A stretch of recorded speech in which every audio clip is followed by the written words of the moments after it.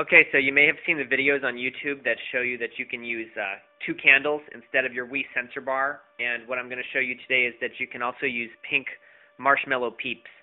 Now, my sensor bar is actually taped to the top of the TV, so I'm not going to remove it, but you can see when it's on, you can actually see the LEDs because I'm using my phone.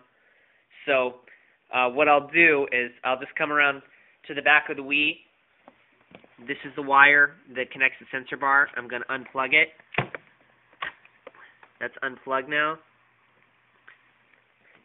And you can see there are no more lights coming out of the sensor bar. If I pick up my remote and point it, you can see there's nothing going on. So now I'm going to take my pink Marshmallow Peeps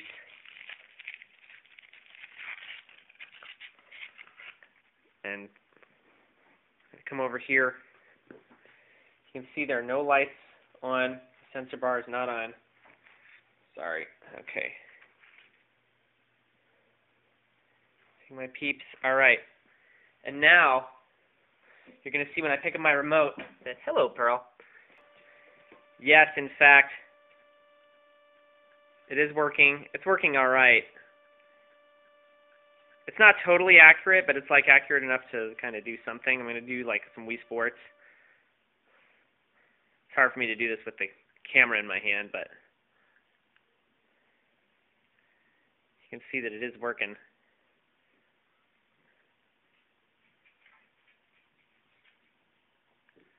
Yeah.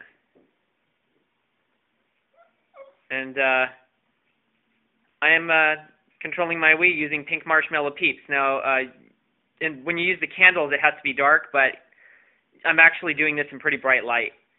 So you don't have to dim the lights. Press A and B. I've never used the Wii left-handed, so this is going to be a little rough. But anyway, that's the deal. Control your Wii with Marshmallow Peeps. I'm going to show you once again that the sensor bar is not plugged in. You can see no lights. And there you have it. Control your Wii with pink Marshmallow Peeps.